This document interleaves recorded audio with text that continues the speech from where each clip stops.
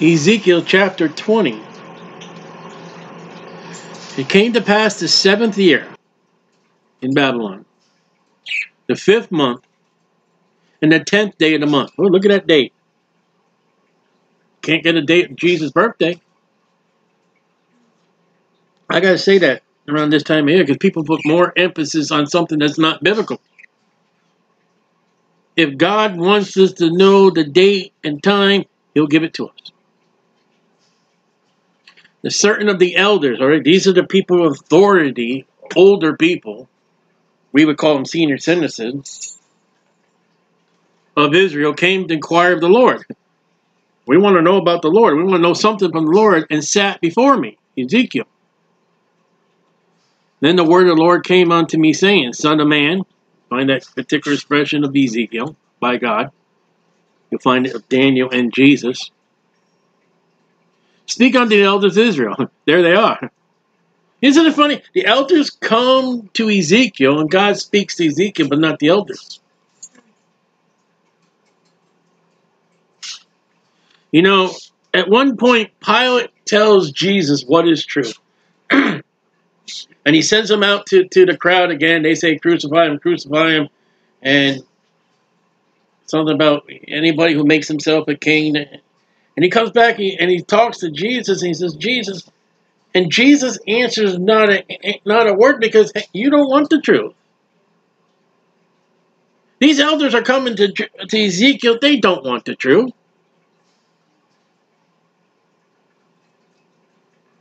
Are ye come to inquire of me?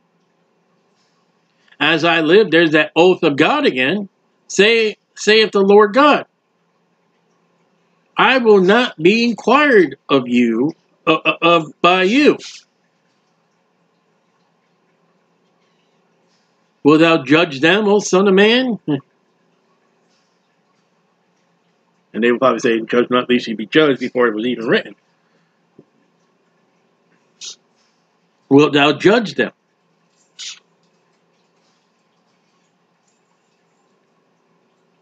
But what we're going to read is judgment by God. God's going to judge them.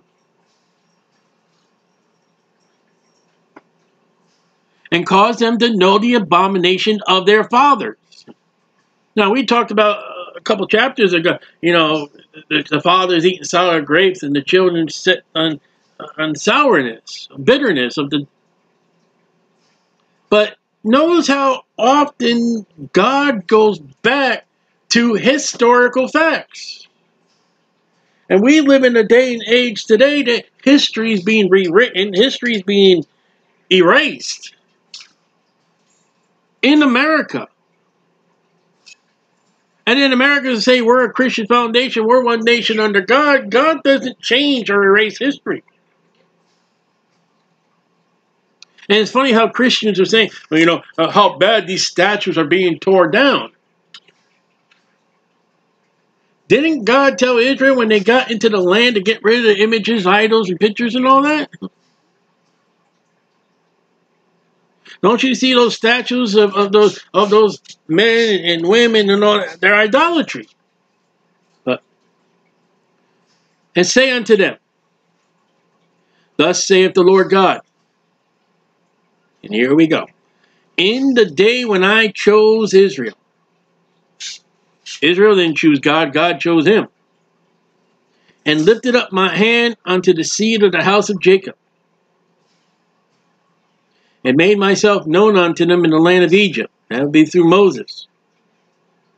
When I lifted up my hand unto them, I said, I am the Lord your God. That's what Moses told them. So Moses was truly the ambassador of God. Inspiration. And God's eliminated Moses because it's not Moses, it's God. You know, in the time of Jesus, there's a remarkable statement made by Jesus that Moses' seat. Where do you ever find a Moses seat? See, they valued Moses more than God.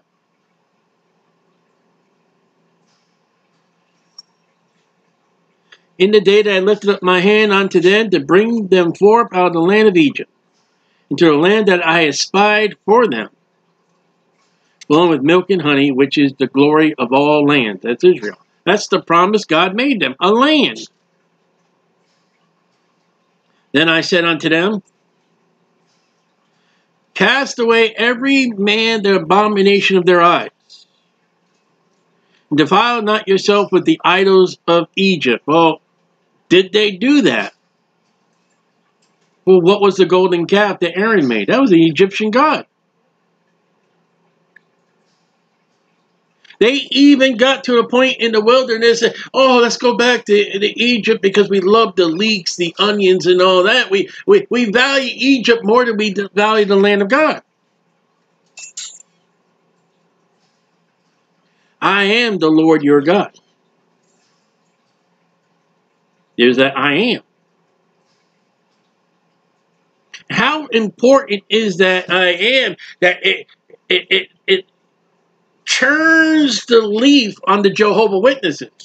Well, Jesus never said he was God. At one point, Jesus says, I am, and the Jews picked up stones to stone him, and we're going to stone you because you make yourself equal with God, but Jesus never said he was God. Will you read your Bible? Will you read the Gospel of John? That I am is a particular expression of Jehovah, learned by Moses. But you're going to see a lot of buts in this chapter. They rebelled against me and would not hearken unto me. And we know the whole wilderness journey. We're going to see God's going to keep on mentioning the wilderness journey. They did not every man cast away the abominations of their eyes. They carried those gods with them into the promised land, and then they picked up the Canaanite gods. That's the Baptist church today. We are doing that today.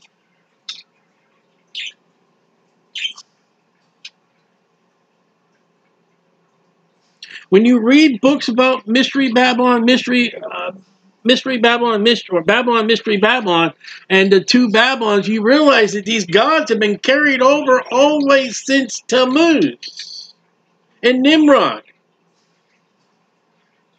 And they are alive and well today, and you think it's just a Catholic abomination whore. Well, so is his star, and so is Christmas. We're in that time of season, as I keep on mentioning it. Aaron had the golden calf. America in the world today has the golden arches. I bet you more people in the world today will recognize the golden arches rather than recognizing the cross. If I were to show flashcards, and all right, here's a flashcard, the golden arches, hamburgers. Unless you're in India, they don't serve hamburgers there. And then I show a flashcard with a cross. Well, what's that? That's my phone. That's what that is. That's another idol today, the phone.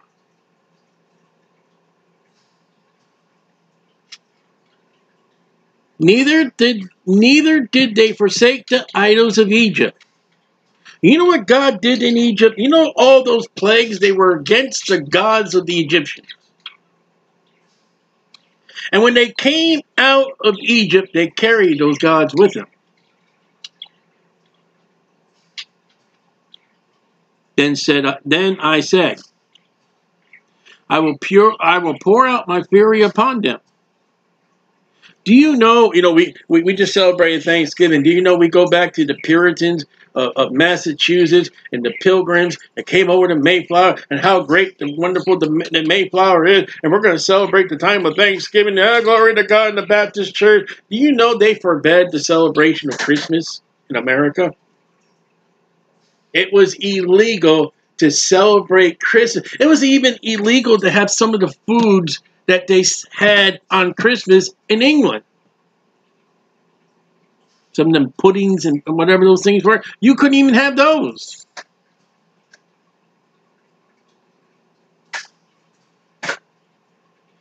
And I said, I will pour my fury upon them. And that happened in the wilderness. And that's happening all through the judges. And that's happened through all the time of the history. And it's happening at the end of Jeremiah.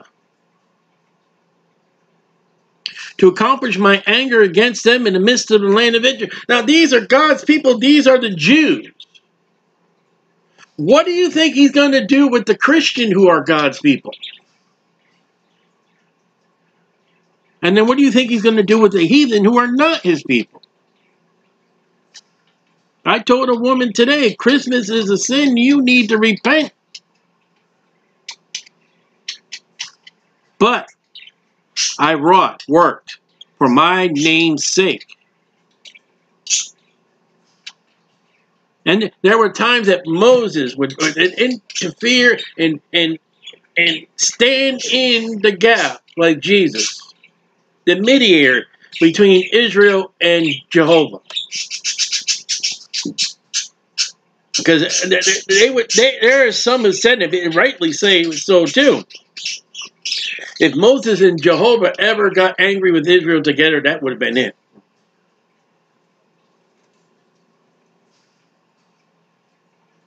Because they outright angered God. And what do you think the church does today? I'll tell you how angry God is. He stands outside the church house knocking. I ain't going in there. You ever think about what Jesus in the gospel says? He was in the temple. He was at the treasury, and he taught the people in the temple. And yet the church age today, the Bible says Jesus won't even go into church. But I'll accomplish my anger with them in the midst of the land of Egypt. I wrought for my name's sake, it should not be polluted among the heathen. Well, Israel joined in with the heathen, among whom they were. That's the Egyptians, in whose sight I made myself known unto them in bringing them forth out of the land of Egypt. The Red Sea crossing. That is the only way, power of God.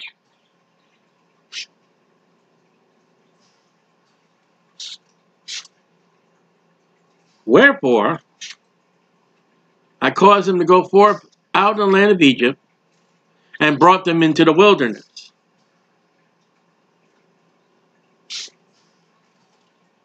And I want to show you something. Hebrews 11. I want to show you something. Look at this. Hebrews 11. And let me see, find here. Abraham, Moses. All right. Hebrews 11. No, keep on going. That's over. All right, look at Hebrews 11:29. And here's where we're at. By faith, they passed through the Red Sea. We know that place, right? In which the Assyrians assassinated to do were drowned. By faith, the walls of Jericho fell down. Do you see something there? Hebrews 11, the great faith chapters, brings us from the Red Sea to Jericho. There is nothing recorded in Hebrews 11 of faith in the wilderness at all. Look at that. Between the Red Sea and Jericho was the wilderness, and we can't find nothing in Hebrews. Great faith chapter.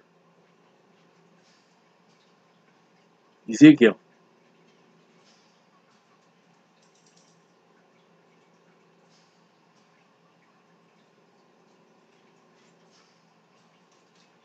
I don't know where we were. He says, I lifted up my hands unto them in the wilderness, verse 15, that I would not bring them into the land which I have given them, flowing with milk and honey, which is the glory of all lands. Because they despised my judgment, walked not in my statutes, but polluted my Sabbath, for their heart went after their idols.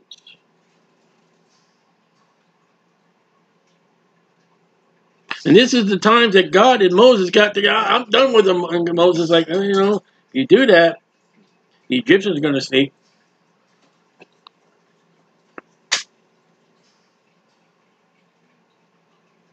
Nevertheless, my eye spared them for destroying them by Moses. God has removed Moses out of the picture, saying, it's not Moses, it was me. Neither did I make an end of them in the wilderness. He wanted to a couple times.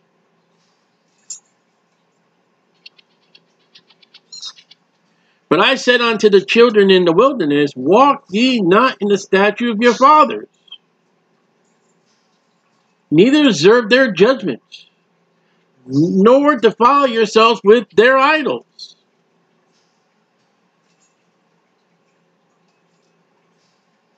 Well, it says something about Israel in the wilderness. I mean, Israel in Egypt. They were involved in the idolatry. I am the Lord your God. Walk in my statutes, keep my judgments, and do them. Hallow my Sabbath. Talking to Israel, they shall be a sign. Jews require a sign between me and you. Well, look at that. Today there are Gentiles, you know, we meet on Saturday because that's the Sabbath, and well, the Sabbath is a sign. Jews require a sign. The Sabbath has nothing to do with the Christian or with Gentiles.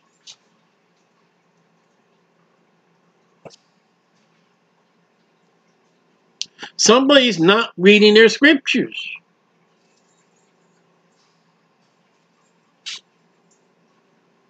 And there was in the wilderness, there was a man on the Sabbath that gathering sticks to have a fire. And they put him in ward, and God said, stone him. And there are Gentiles today, oh, we honor the Sabbath, yet they will turn the key in their car to spark a fire, the spark plug, and go to church on Saturday, on the Sabbath, and violate the Sabbath rule. How about that? But there is no violation of the Sabbath because the Sabbath is a sign. Paul wrote the Jews require a sign. The sign is a Sabbath. Well, Sabbath is one of the signs. That's not ours. The sign between me, God, and you, Israel, that you may know that I am the Lord your God. There is that. You shall know I am the Lord of God.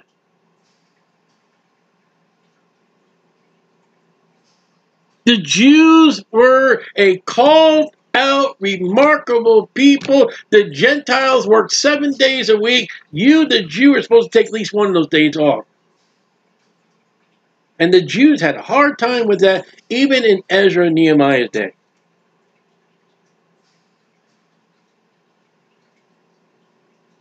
And yet they went far-fetched in the time of Jesus. Oh, you healed a man. You broke the Sabbath. You're rubbing corn in between your fingers. That's breaking the Sabbath.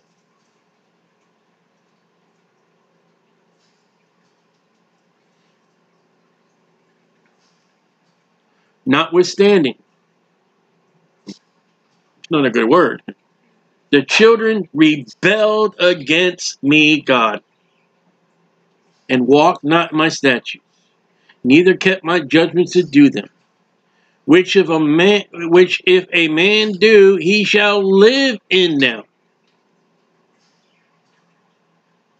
And they polluted my Sabbath.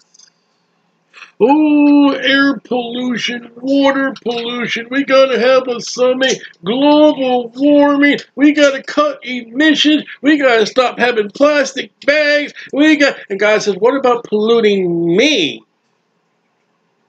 Oh, who cares about what God? Mother Nature. El Nemo.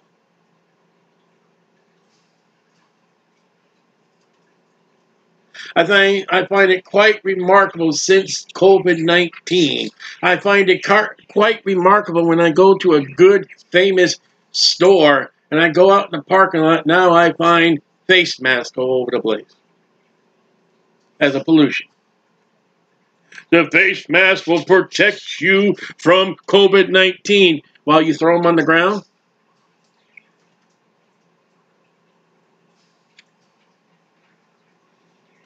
I don't know how long it takes face masks to dissolve.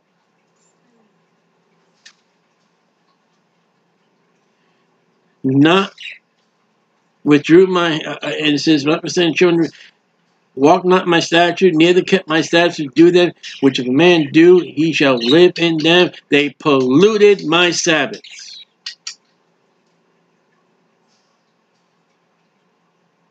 I don't see that pollution. But that's the Jews. They kept the Sabbaths in Jesus' day, and yet the Son of God, God himself, crucify him and give us Barabbas. Really? Then I said, God said, I would pour out my fury upon them and accomplish my anger against them in the wilderness. This is what Nehemiah was afraid of. They were selling wares on the, oh, no, we don't want to do that again. Evidently, somewhere Nehemiah had been reading Jeremiah and Ezekiel. Oh, no. We're not going to do that again. God gets highly upset with the Jew for breaking his Sabbath. I can imagine these covenant breakers today. They're probably, God is all angry because nobody's keeping his Sabbath.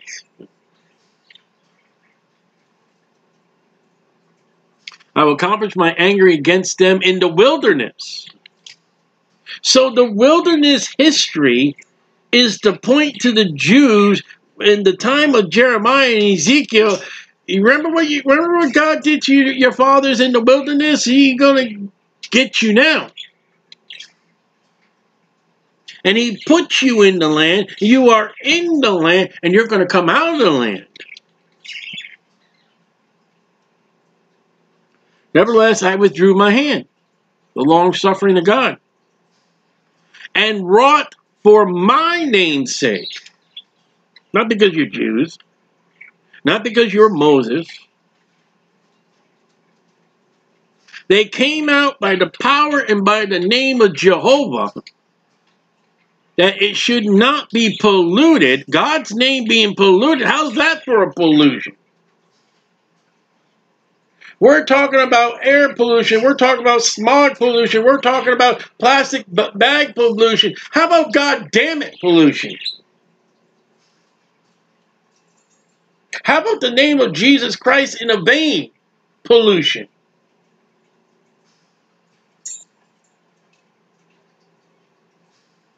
I'm sitting at the gas station today. The guy got out of the car and the F-bomb, his leg hurt. Well, what about that pollution? No, but if a man gets up and preaches Jesus, we got to shut him up. What about the pollution that the DJ was playing? How about the pollution of the DJ? Well, God bless us all. Just the piety and the piety and the hypocrisy. Well, we can talk God too. We're better than he is over there. And he don't have people hokey pokey and doing the dancy wancy. After all, God must love us because lightning didn't strike him and lightning don't strike us. Well, God's not answering my prayer about striking your instruments.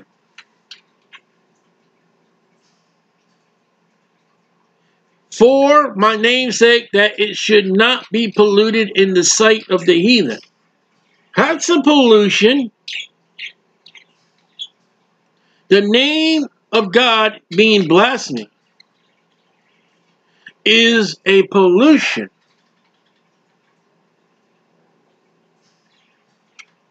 And I want to check.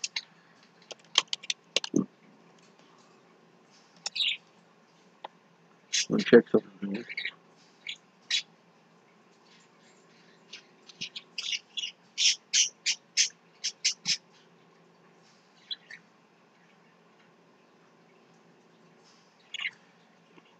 if you look at Romans chapter 2, verse 24, Paul says, look at this. For the name of God is blasphemed among the Gentiles through you, as is written, for the circumcision very profit, if thou keepest law. They're not keeping the law. But if thou be a breaker of the law, thy circumcision is made uncircumcised. The Gentiles are blaspheming God through you guys. You say we're keeping the law. Yeah, but you're not doing it.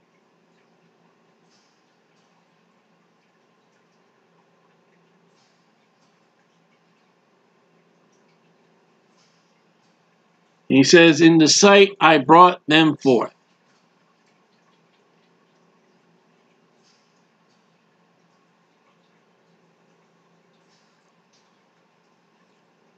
I lifted up my hand unto them also in the wilderness. This is all the wilderness. Ezekiel, by God, is saying, will you look at your history? Go back to the law and read the wilderness.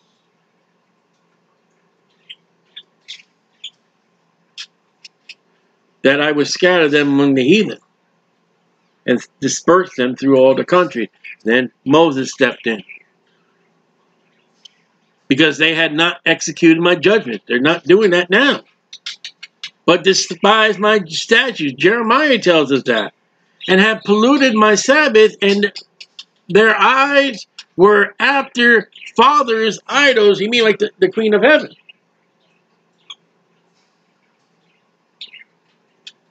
You mean Esther? Father Christmas?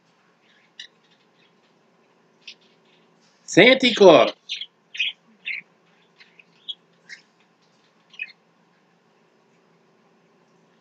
Wherefore I gave them also statutes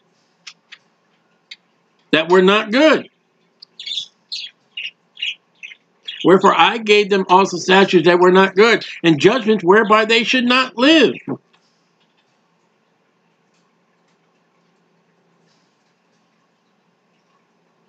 God says, I give you things that just so to kill you off. And I polluted them in their own gifts. They reap what they're sold. They polluted God. God said, okay, here's your pollution back. That's a rule that the world's learning now. You're going to reap what you sow.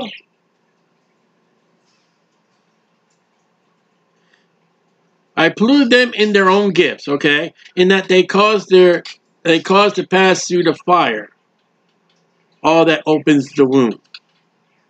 The Bible says children are a gift of God, and if you're going to put them in the fire of Molech, all right, I'll pollute you. In America, it is legal to have an abortion. You're going to reap. Well, you know, we had the great Donald Trump. Why didn't he stop it? Huh? If he was so great, why didn't he have an executive order ban the killing of babies? If he was so great. Why didn't he come up with a proclamation? Jesus Christ is the God of this nation. Donald Trump? Really? He's his own God.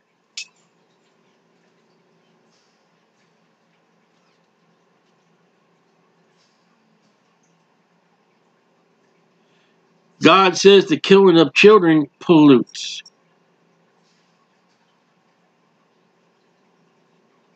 I might make them desolate. Oh. You got a nation that don't have any babies, they don't have a nation no more. You got a nation of sodomites, males with males and females with females. They don't make babies. You don't have a nation no more. Where do you think America's going? Where we have legalized abortion and we legalize sodomy. We're going to end up with a nation with no children. No population. And we did it because we legalized it. To the end they might know, uh-oh, I am the Lord. You're not going to have a population growth because you killed your children, and you're going to know it was me. And we'll stop right there.